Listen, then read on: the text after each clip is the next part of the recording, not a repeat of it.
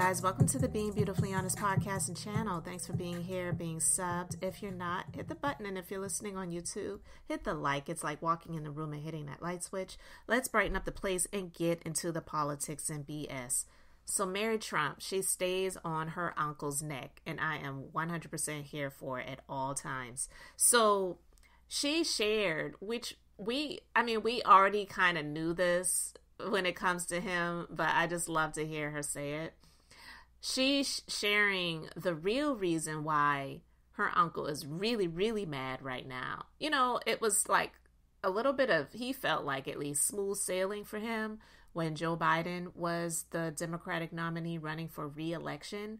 But now that Joe Biden has bowed out gracefully and has allowed and endorsed Kamala Harris to step up to the plate and do her thing, he's mad right now. He's really, really mad right now because now he's the old man on the stage.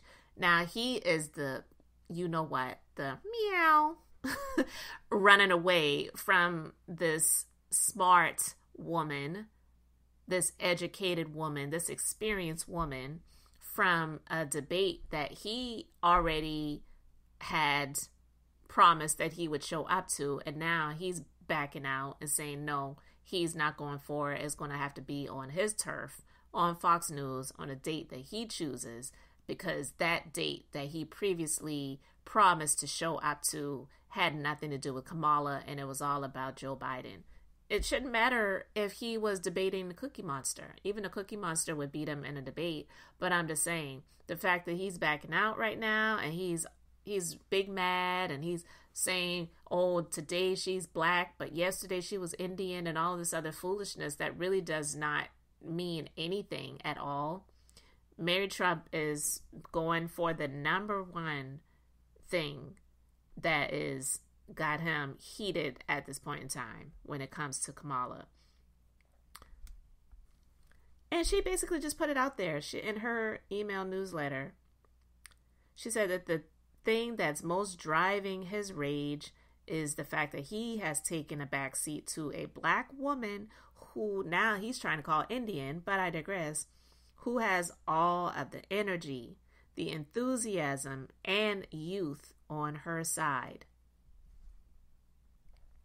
She wrote that his rallies are boring reruns, grievance-filled rants, and incomprehensible non-sequencers. And the thing about it is true. I don't know how anybody could go there and stand to listen to that garbage that he spews. It is incoherent, it's ridiculous, and it's all about him. But Kamala, she is not having to beg and plead for anybody to come out to her rallies. They are packed. People are celebrating. People are energized. And she is laying out a comprehensive and optimistic and forward-looking vision for the country. And she calls him out.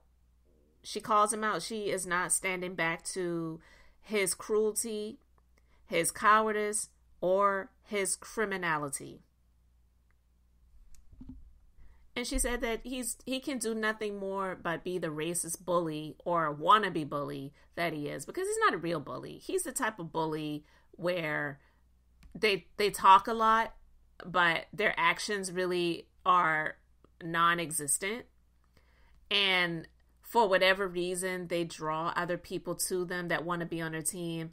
And they have like a team of people that are willing to put themselves in the line of fire, even if it means getting physical, for the sake of this bully that they low-key worship. And that's really what Donald Trump is. So I'm absolutely here for it. And it's true. I've never been one that would want to go to a rally for anybody. Like, I never was one. And I'll be honest, if there was one in my town, I might go to it. I might go to it just for the experience and to say that I was there. But people really are energized. People are really feeling it. And I'm not getting caught up in the hype of everything when it comes to the entertainment factor and all of that other stuff. For me, it's more about the substance. And more importantly, it's about getting rid of the cancer. Like, we have got to keep that chemo and radiation going on this cancer, Donald Trump, to obliterate it and destroy it. All right. So that's what it's really all about for me. So you guys can let me know your thoughts about what Mary Trump had to say about her uncle. And in the comments section, guys, thanks for being here, liking and subscribing. I'm Beth, just being beautifully honest. So until next time, I wanted to keep it brief, beautiful, and now I'm going to say bye.